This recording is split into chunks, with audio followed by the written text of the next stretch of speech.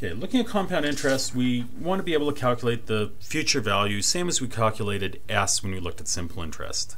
So we're looking at 8.2. This is the future value for a compound interest problem.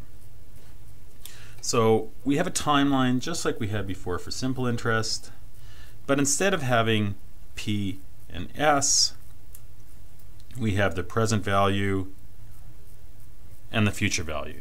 This is our indication where this was simple interest. We now have compound interest. We expect a different formula. But we've already calculated in our introduction, we say our future value is equal to present value times 1 plus I to the n. Well, the one thing we need to be able to calculate is a proper n. And so we say our n, our value for n, is equal to the number of years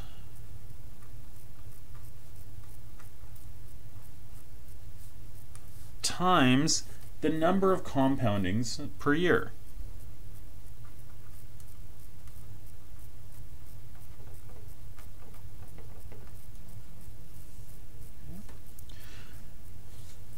So we'll just get straight into a problem to do the example.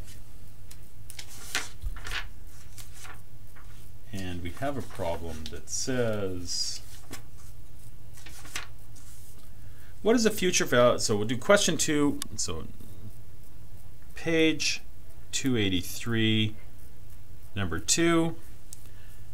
It says, what is the future value of $8,500 after 5.5 years if it earns 9.5% compounded quarterly? So again, we have the same drawing that we always did for simple interest. We say we're going to take $8,500. We're going to invest $8,500 here.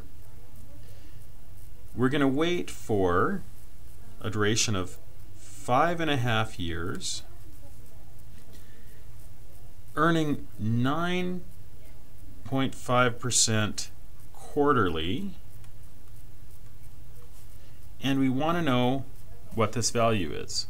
And we're not going to use the value of x. We're going to say that's a future value. Well, we have to do a couple of calculations first. So we know that our future value is equal to our present value, 1 plus I to the n. But we don't know what I is, and we don't really know what n is. So we'll calculate that. First of all, we know that I is equal to j over m. So our periodic interest rate is our nominal rate over compoundings per year. So our nominal interest rate was 9.5%. So 9.5% over quarterly is 4 times per year. So now we have our I. We still need our n. We know our n is equal to number of years. So we said this was 5.5 years, so 5.5 years times the compoundings per year, m. Years times m. Okay? So 5.5, 4 times a year.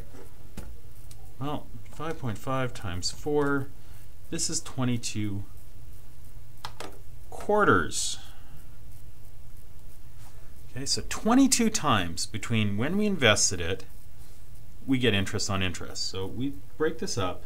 If we're doing a simple interest problem, we'd break this up into 22 little divisions. And every one we're going to start getting interest on interest, which is a lot of work. But we can use a formula to do that. So we can say our future value is equal to our present value, our 8,500, times 1 plus, well, our I was 9.5 divided by 4, 2.375%. As we put that in the calculator, that's 0.02375 to the n. Sorry, not to the n, to the 22. So our future value is equal to, put this into the calculator, 8,500 times 1 plus 0.02375 to the exponent 22, $14,245.74. So our $8,500 turned into $14,000. Well, it's still a lot of work. This is still a lot of putting values into a calculator, and I have a financial calculator which has all the values here, so let's use the financial calculator. Because we're going to invest this, because we're investing this value, we're going to take a look at all the things, and we're going to say our present value is equal to negative 8,500. We put in a negative value because we'd have to pay $8,500 to get some value later. So if we're going to put money in, it's going to be $8,500.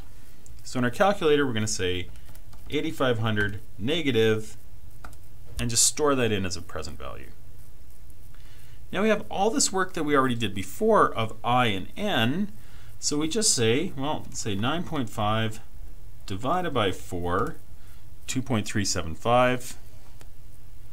So do that again, 9.5 divided by 4, 2.375. And we're going to put that into our I per Y. Second thing we're going to do is we're going to take our 5.5 years times 4, so our 22, put that into N. Now we're just going to compute a future value. So our I per Y was 2.375. Our N was 5.5 times 4, which was 22. And so we're going to compute the future value to be 14,245.74, exactly the same value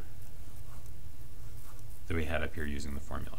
So you can use the formula or you can use the financial calculator, your choice.